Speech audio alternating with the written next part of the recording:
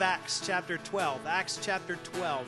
And I'm going to share with you for a few minutes this morning about what I call 3C prayers. 3C prayers, Acts chapter 12. Let me just kind of give you the lay of the land this morning. I am going to preach the shortest sermon that you've heard me preach so far. You better pray, but I've been doing better. I was a little shorter each time, so I was shorter in first, then on Saturday night I was shorter in second than in first. So, hey, I'm done. No. But I'm going to share with you quickly from Acts 12. Then we're going to receive communion together. And the reason that we want to try and let you go a little bit early today is because over in the Dome, all of our ministries have set up tables so that you can go over and you can take a look and see all the different ministries of our church, acquaint yourself with all that we're doing.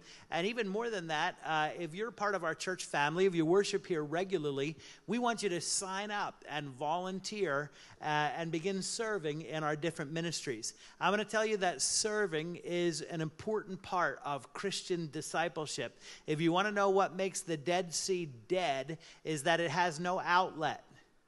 It is constantly receiving, but it never gives anything out. And that is a recipe for spiritual stagnation. And so if you're not serving, we want you to volunteer to serve in some of our ministries. And as we serve, our heart grows for people. We grow in God's love for people. We serve God by serving one another here on earth. And so we hope that you'll do that. Also, just before we leave the sanctuary today, we have a group that's getting ready to go to Bangladesh at the end of the month. There's a dozen people from Harvest Time who are going. This is our third trip to Bangladesh. And we're going to be going and doing a medical clinic. We're going to be doing another clean water project, feeding people, and most importantly, preaching the gospel of Jesus Christ. Our pastor friend that we work with in Bangladesh in August baptized 1,000 new believers. And he has asked us, they want to give a Bible and a blanket to every new believer. It costs $10 to buy a Bible in the Bengali language and a blanket for a new believer. And so at the end of the service today, we're going to have an opportunity as you go out to just share an offering. And I hope that their budget for the trip is $30,000. And I think we can help them towards that today with our offering and our giving. Look with me in Acts chapter 12, and let's talk about 3C prayers. Acts chapter 12, and beginning in verse 1, it says, "About this time, King Herod arrested some who belonged to the church, intending to persecute them. He had James, the brother of John, put to death with the sword. When he saw that this pleased the Jews, he proceeded to seize Peter also. This happened during the feast of unleavened bread. After arresting him, he put him in prison, handing him over to be guarded by 4 squads of 4 soldiers each. Herod intended to bring Peter out for public trial after the Passover. So Peter was kept in prison, but the church was earnestly praying to God for him." Won't take time to read all of the verses of Acts chapter 12, but I think most of you are familiar with this story. On the night before Peter's trial, an angel showed up in his prison and struck Peter on the side. And when Peter woke up, his shackles fell off of his wrists.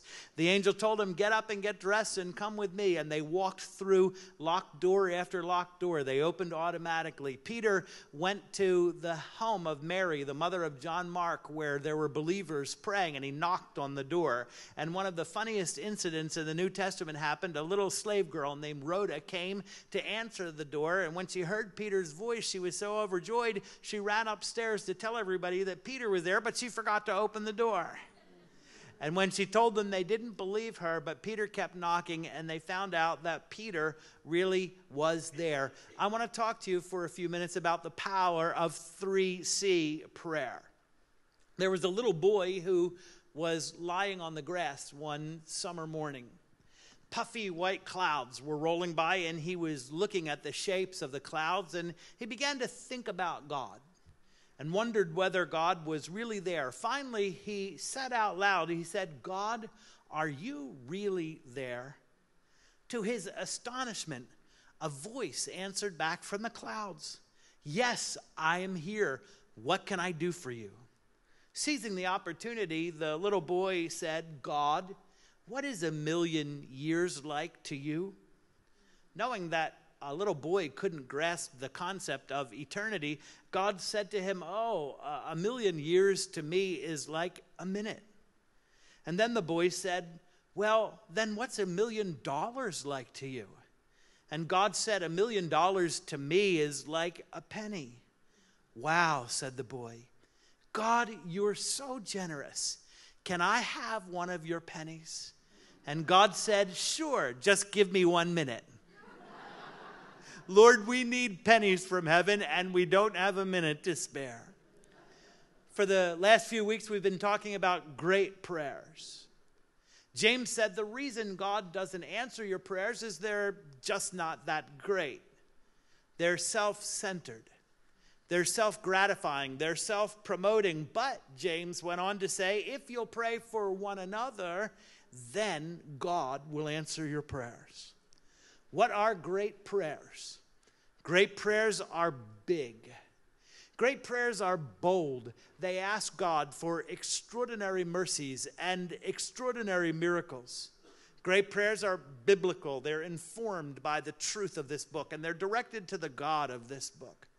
Great prayers are benevolent and beneficial. They move the heart and the hand of God. Great prayers touch heaven, and they make real changes here on the earth.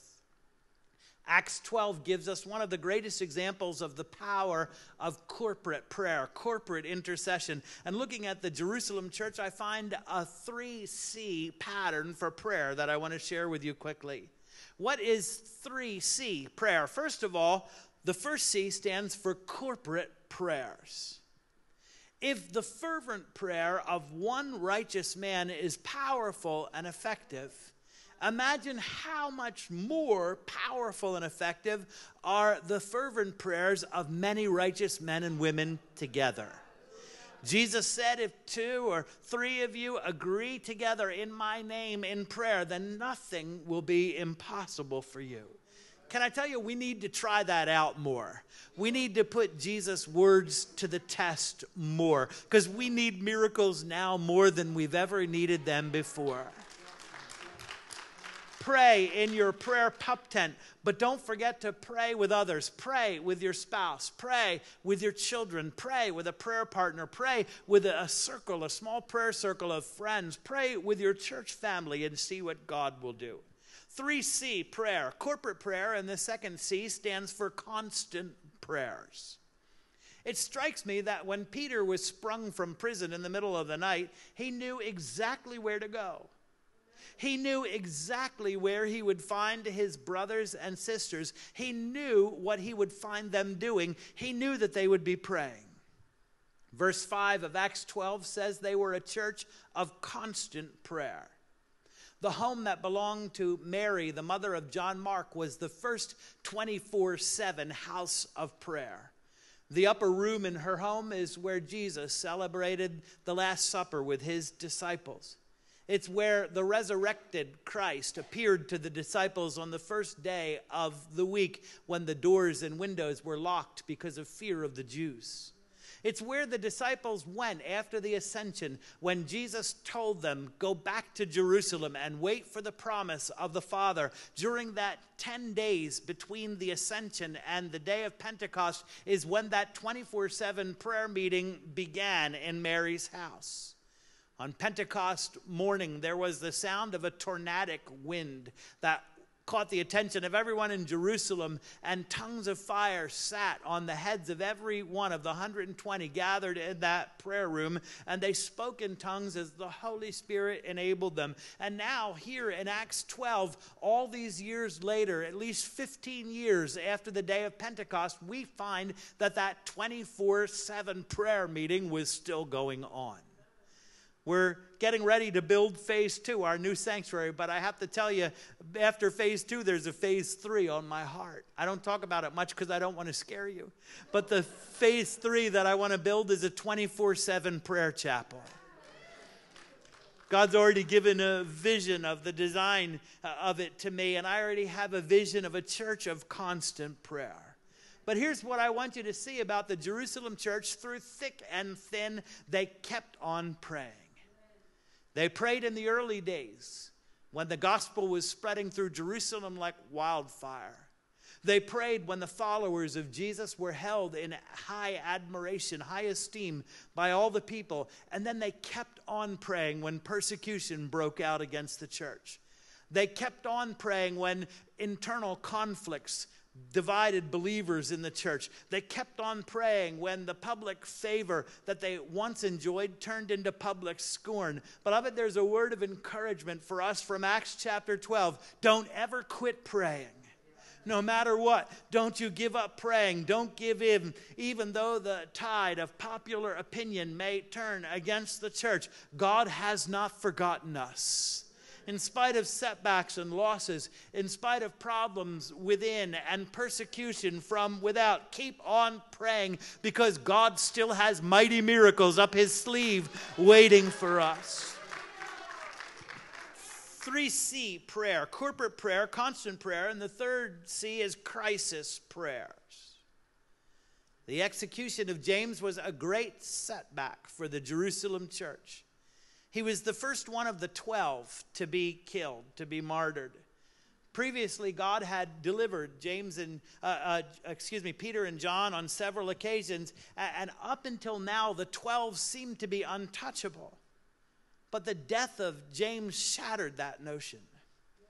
Now it was the night before Peter's trial. Herod was committed to the outcome of a death sentence. Time was almost up. It was the 11th hour. And in the 11th hour, the corporate and constant prayer that the church was accustomed to was kicked into high gear. Luke says in verse 5 that they were in earnest prayer. Luke uses that word only one other time to describe prayer, and that was how Jesus prayed in the Garden of Gethsemane. It was crisis prayer. I wonder, what do you do at the 11th hour? What do you do when it seems like time has run out? What do you do when it seems like you're powerless against the enemy that is threatening to take you down? What do you do when it seems like the outcome is a foregone conclusion? What do you do when you hear the word inoperable? What do you do when you hear the word irreconcilable? What do you do when you hear the word impossible? Do you give up? Do you roll over and wait to die? Do you just surrender yourself to the hands of fate? You know, the early church didn't do that. When difficult times came, they got together and they prayed harder. James, the brother of Jesus, was part of that 3C prayer meeting in Mary's house. No wonder he wrote to us later on, if anyone is in trouble, he should pray. So that's 3C prayer: praying together, praying continuously, and praying extra hard when trouble comes. Beloved, there's a word of encouragement from Acts 12. Corporate and constant and crisis prayers actually change the course of human history. 3C prayers actually change outcomes. They actually change God's mind. Beloved, we're getting ready to embark on the greatest faith venture in the history of this church so far. We've set a goal to break ground on phase 2 next summer. This month, we're launching a capital campaign called Jump In, and we have a goal to raise more money than we have ever raised before. This week, we sent stacks and stacks of construction documents over to Town Hall to begin the process of getting our building permit. It takes about 6 or 7 months to get a building permit. But I want to tell you, over the next 10 months, it's going to take an effort of 3C prayer. It's going to take corporate prayer and constant prayer, and it's going to take crisis prayer to get us to groundbreaking on our new building and to get us into our new home. God has given us a dream that is God-sized. It's too big for us alone, but if we'll gather together in prayer and agree in Jesus' name, I believe nothing is impossible. What are the outcomes of 3C prayer?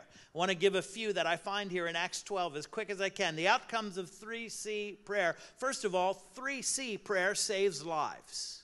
The corporate and constant and crisis prayers of the Jerusalem church saved Peter's lives, and we can save lives as well. Outcomes of 3C prayer: 3C prayer sets people free. Peter was as bound as any person could be. He was behind layers of iron bars. He was chained to 2 soldiers. He was in the clutches of a demonized dictator. But 3C prayer set him completely free. And our prayers can set people free too. Do you know the Bible says God is able to save to the uttermost those who come to him through Jesus? That means that God is able to do a lot more than just little incremental improvements in people's lives. God is able to set people completely free. No matter how messed up they are, no matter how imbalanced or unstable or tormented they are, God can set them free, and our prayers can do that. Outcomes of 3C prayer. 3C prayer releases supernatural peace on suffering and persecuted believers. I don't know how many of us have ever had to go to court, but if you've ever had to go to court, I wonder how well you slept on the night before. It was the night before Peter was going to go stand capital trial. And trials did not drag on in Jerusalem. They believed in swift justice over there, so trials and executions happened on the same day. It was Passover week, the same time of year that Jesus was executed. A few years earlier, James had just been put to death by the sword. He had been beheaded, and that pleased the people of the city. This was very likely Peter's last night on earth, and he was sound asleep. He was in such a deep sleep that the radiant light of an angel in his prison cell didn't even wake him up. The angel had to give him a thwack on the hip to wake him. How could he sleep fast on a night like that? He had a supernatural peace, like the peace that Jesus had asleep in the boat in a storm. Stephen had that same peace. Paul had that same peace. 3C prayer gives that kind of peace. There's something that we can do for believers who are suffering here. There's something that we can do for brothers and sisters who are hurting, who are sick, who are grieving, who are anxious. We can pray for them, and the peace of God that transcends understanding can come upon them and guard their hearts and guard their minds. They won't go cuckoo. They won't go out of their minds. They won't give in to hope or despair because of the peace that comes through our prayers. There's something that we can do for our brothers and sisters who are suffering persecution all around the world today. Do you ever notice that when Muslim factions fight each other, it's always the Christians who die? Almost 1,000 Christians have been martyred in Egypt since July of this year. In the city of Homs, Syria, 1,500 Christians have been martyred this year alone. Our friend Canon Andrew White from Baghdad, Iraq, has seen over 1,000 members of his congregation martyred in the last 3 years. It's estimated that 100 million Christians around the world are suffering severe persecution right now. And beloved, there's something that we can do to help them. We can get together and we can pray for them here, and God can send his peace to them over there. Beloved, listen to me. Don't ever let anyone belittle the ministry in of prayer in your mind as just some religious exercise that is less important than doing good deeds. Prayer is the most powerful thing that you and I can do. There's no border. There's no boundary line. There are no prison bars. There is no king, no country, no army that can stand against the power of the Church of Jesus Christ when it begins to pray. What are the outcomes of 3C prayer? 3C prayer moves God to send angels to the rescue. There's a pattern in all the intercessory prayers that we've been looking at together over the last few weeks. Wherever there are intercessors, God has his angels at work. That's good right there. There were angels at work when Abraham prayed. There were angels at work when Moses prayed, when Daniel prayed. Ezra doesn't mention angels specifically in the book of Ezra, but he wrote 1st and 2nd Chronicles, which details the accounts of angelic interventions. Angels are ministering spirits that God sends to help the heirs of salvation. Listen, if Jesus himself needed at times to come and receive ministry from an angel to be strengthened, how much more do you think that you and I perhaps need to be touched by an angel sometimes? And when we pray, God sends angels to the rescue, not only on our behalf, but on behalf of those that we love. As we pray, God will send angels to bring light to our loved ones who are in dark places. He'll send angels to release shackles. He'll send angels to awaken them from spiritual slumber. He'll send angels to start leading them towards freedom before they even wake up and realize what's happening to them. Outcomes of 3C prayer. 3C prayer supernaturally opens doors to our city. The angel hit Peter on the side and said, "Get up and get dressed and follow me." I believe that the guards were actually wide awake. They only worked in 3-hour shifts, but there is a certain kind of blindness we read about in the Old Testament that angels bring upon people that even with their eyes wide open, they can't see what's happening in front of them. It's what happened in front of the door to Lot's house. The angels struck the men with a certain kind of blindness that even though their eyes were wide open, they couldn't find the door to Lot's house.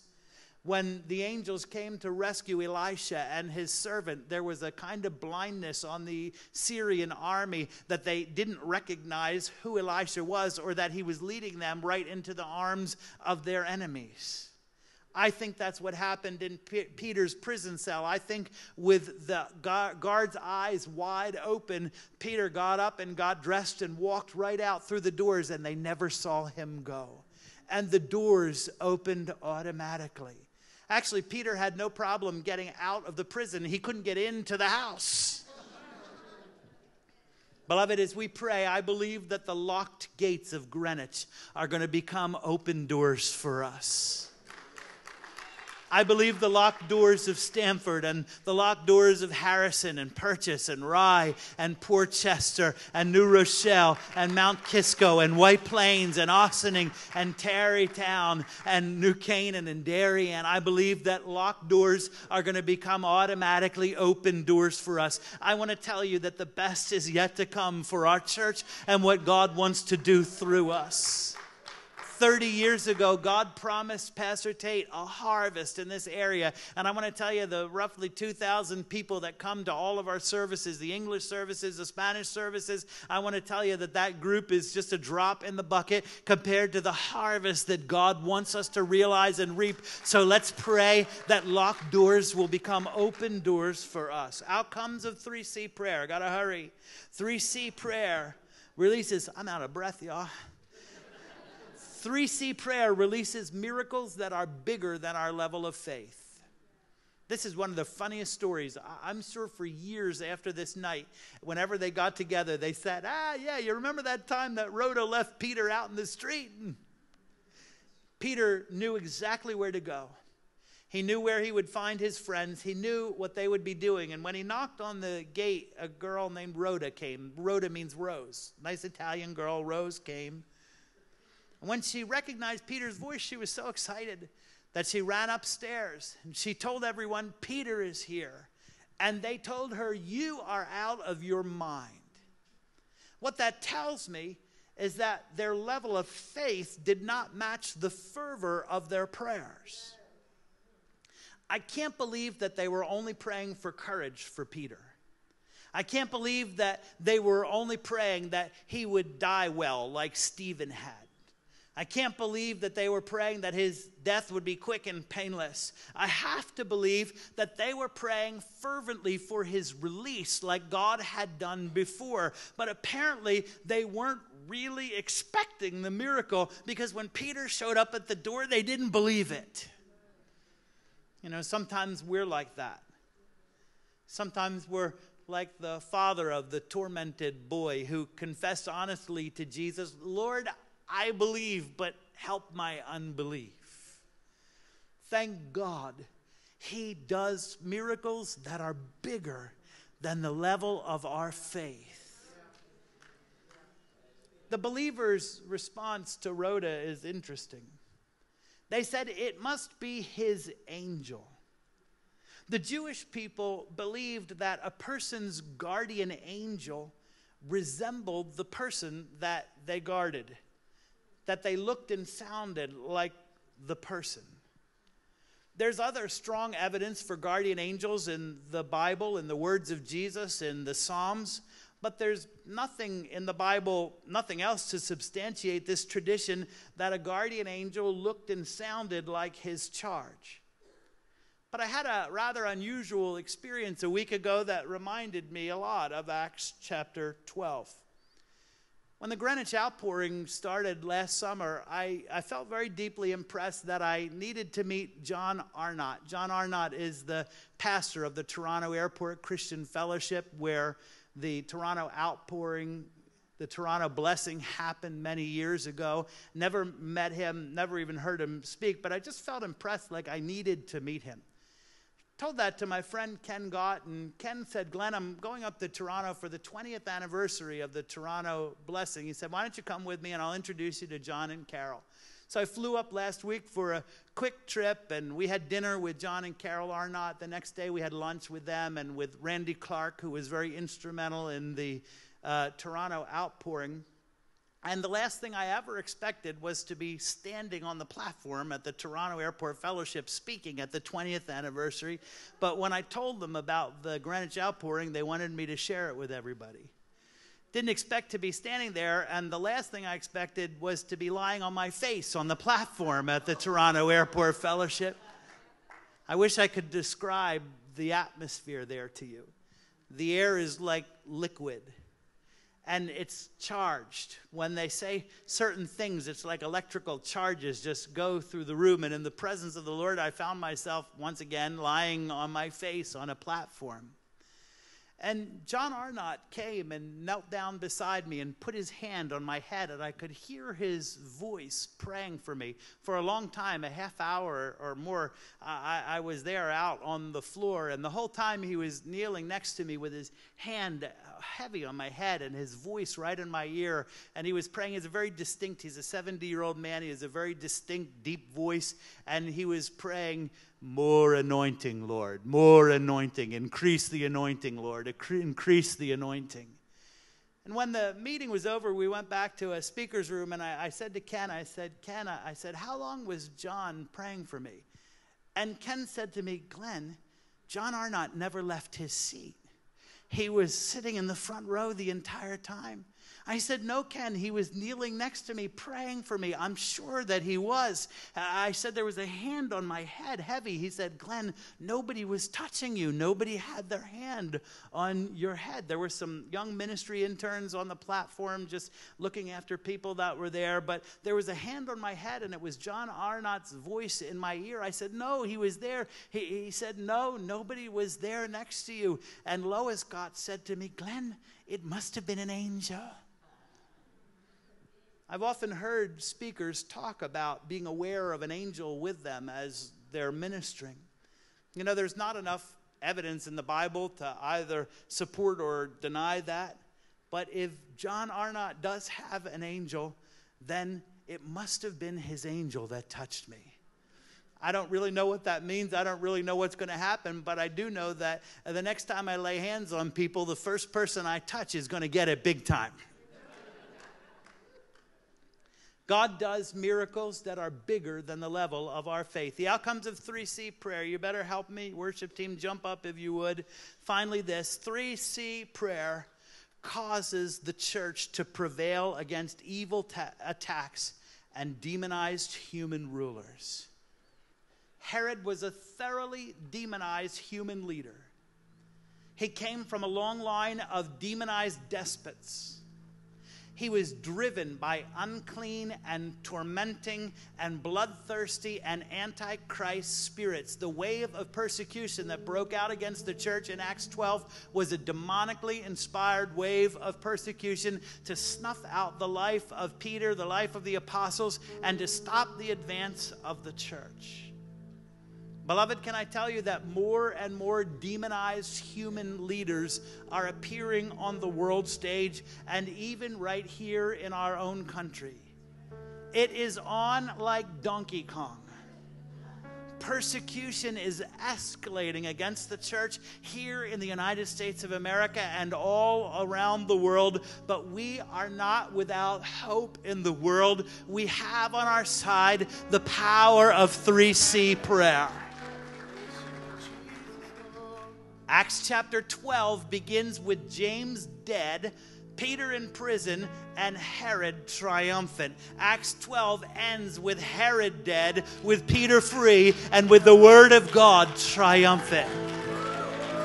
Thanks be to God, He always causes us to triumph through our Lord Jesus Christ. So now you know the secret of 3C prayer. Corporate, constant, and crisis prayer will help us to overcome in this world. Would you stand on your feet and would you give Jesus, the King of Kings and the Lord of Lords, a great big praise in this place? Praise you, Jesus. Come on, let's give Him a great big praise in this place. Hallelujah, hallelujah, hallelujah, hallelujah, hallelujah, hallelujah, hallelujah. Come on, let's adore Him. Oh, come, let us adore Him. Oh, come, let us adore Him. Oh, come, let us adore